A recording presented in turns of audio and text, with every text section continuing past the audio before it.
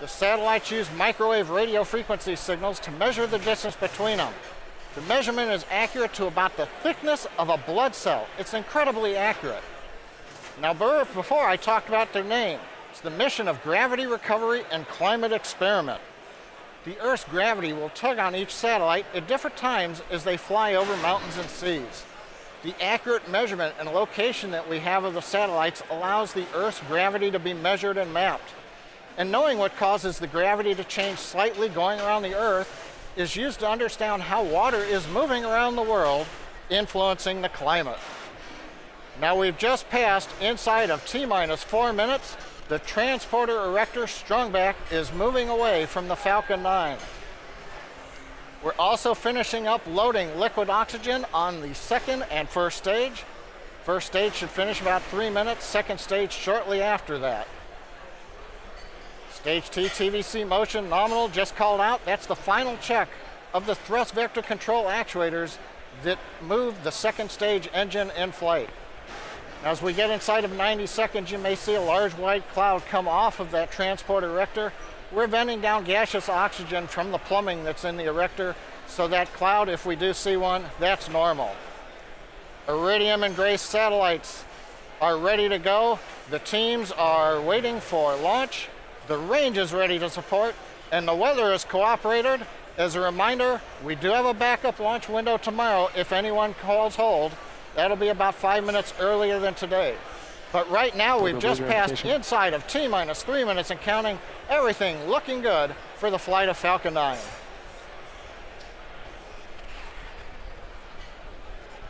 And stage 1 locks close out.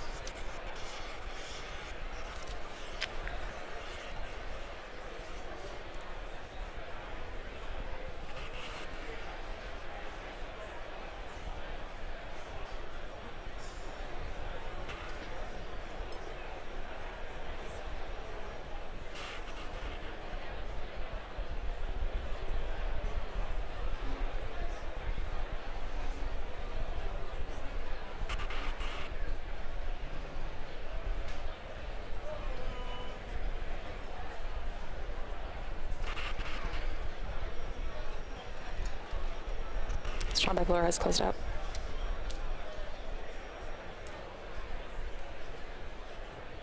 Rock, RC, countdown 1. Rock. Verify range is green and go for launch. Range is green. Stage 2 locks load close out.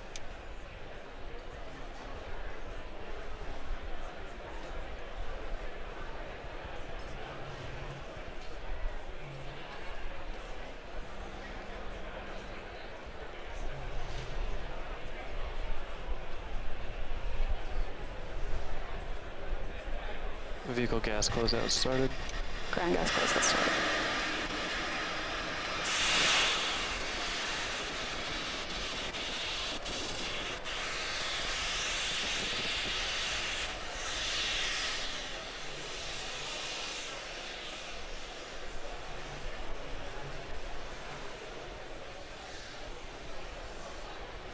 AFTS is ready for launch.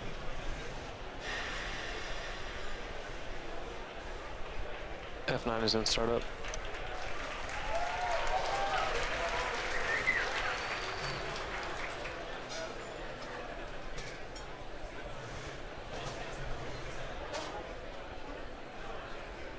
LD, go for launch.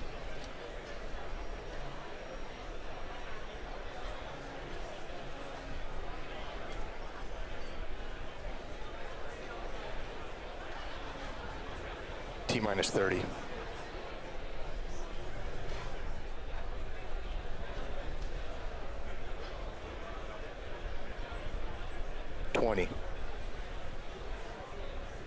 Flight tanks configured for flight. 15.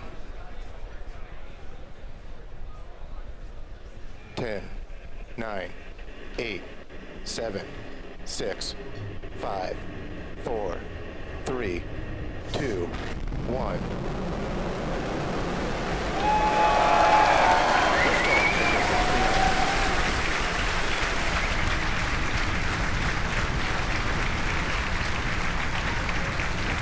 Vehicle switching downrange.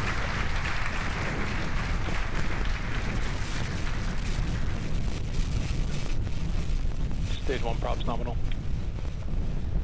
GC copies, we'll go.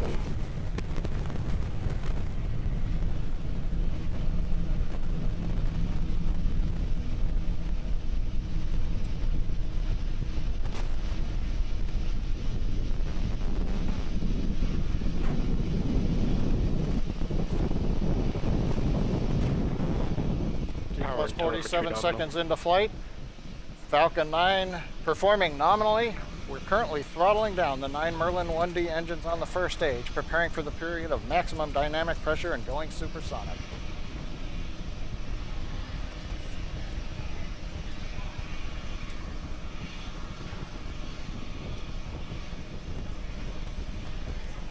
Falcon 9 is supersonic. You heard the call out, Falcon 9 is supersonic.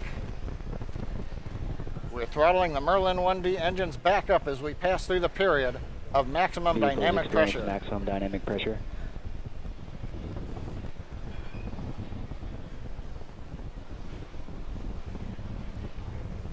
A minute and a half into flight, trajectory looks good for Falcon 9.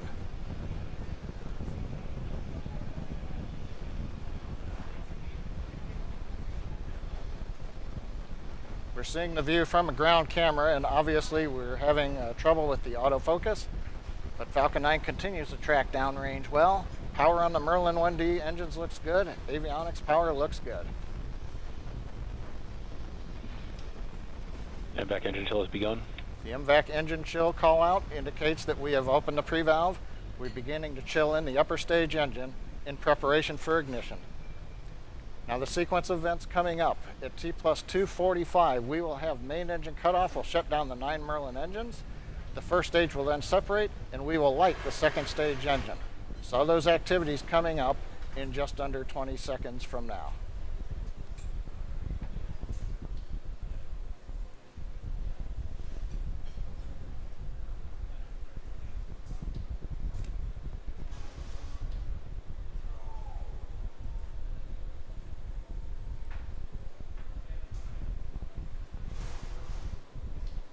Throttling down the engines in preparation for MECO.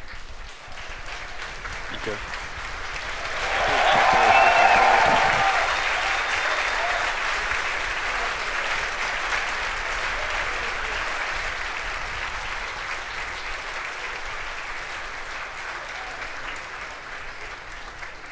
MVAC ignition. Stage 1 AFTS. We've had successful shutdown and separation. Second stage engine has lit. Major activity coming up in about 14 seconds is separation of the payload fairing.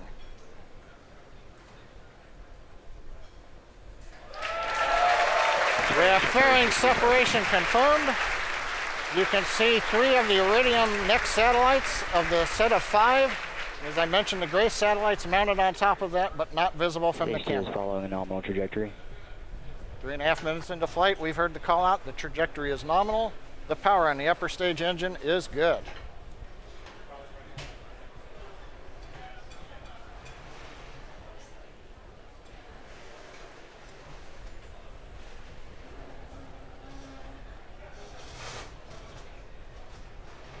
T plus 4 minutes since that great liftoff from Vandenberg. A view from the second stage aft-facing camera. California coastline, we're headed south towards Antarctica. Now, as a reminder, the first stage is not going to be recovered, so there won't be any views from the drone ship downrange on this mission.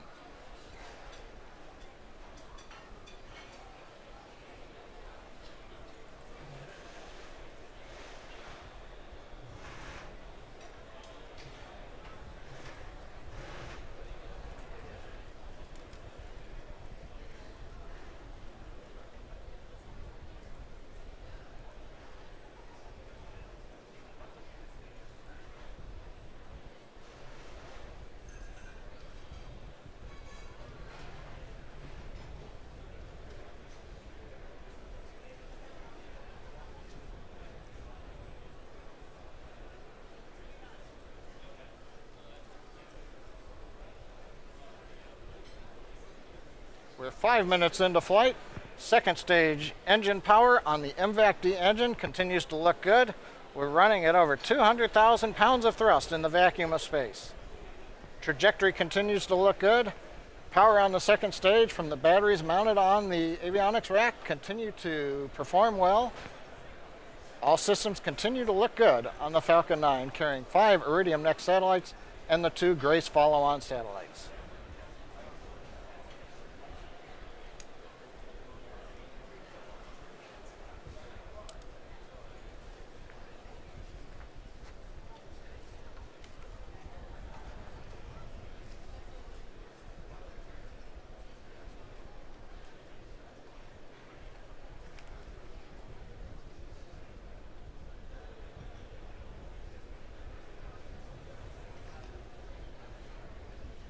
T plus 6 minutes and 4 seconds into flight. Second stage of the Falcon 9 continues to perform nominally. All systems go on Falcon 9 carrying Iridium Next and Grace follow-on.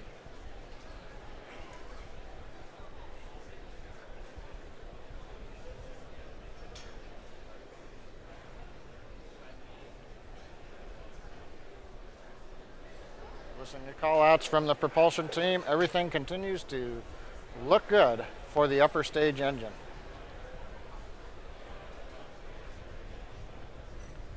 Now, as a reminder, it's 6 minutes and 45 seconds into flight.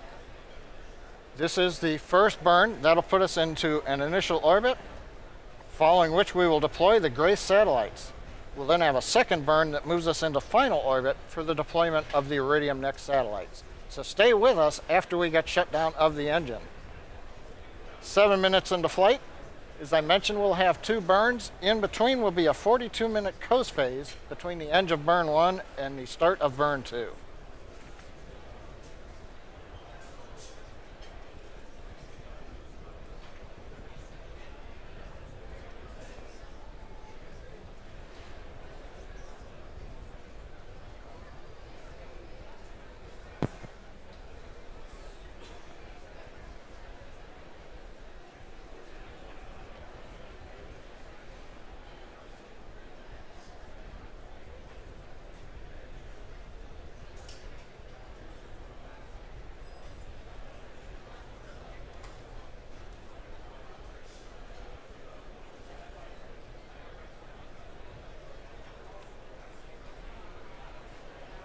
Coming up on 8 minutes into flight since launch of Falcon 9 from Space Launch Complex 4 at Vandenberg Air Force Base.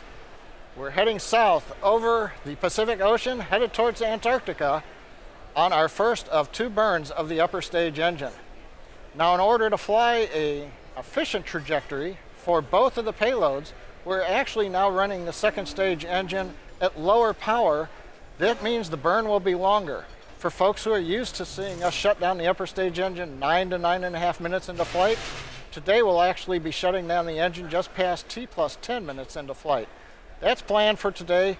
The longer burn at lower power obviously takes more time, but gives us a more efficient trajectory.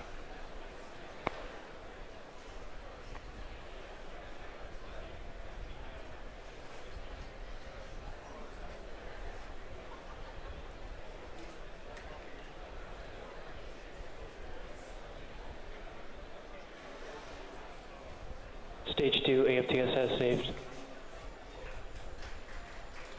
We're just past 9 minutes into flight. Everything continues to go well.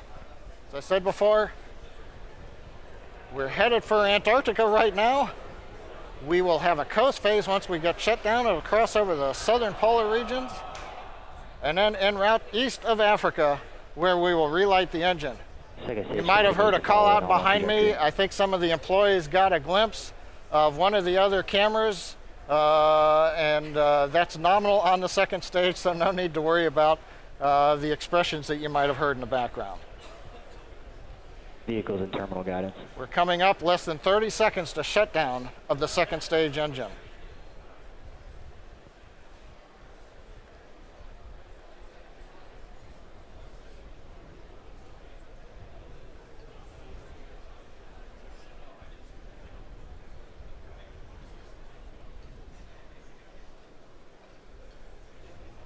Cook, LOS expected.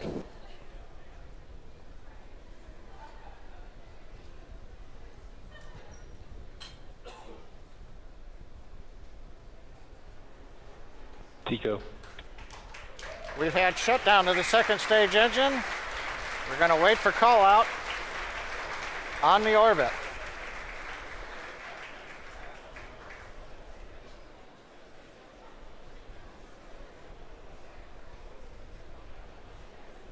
Nominal parking orbit insertion. And what we like to hear on the speakers in the background, nominal parking orbit insertion.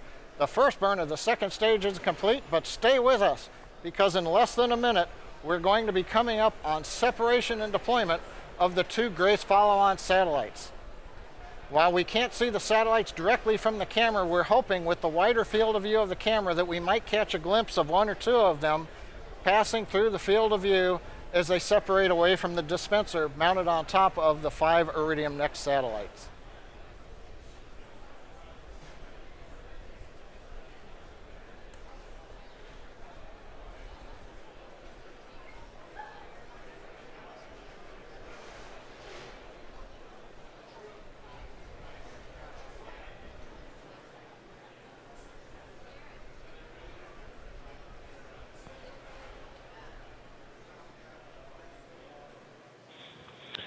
Grace payload deploy confirmed.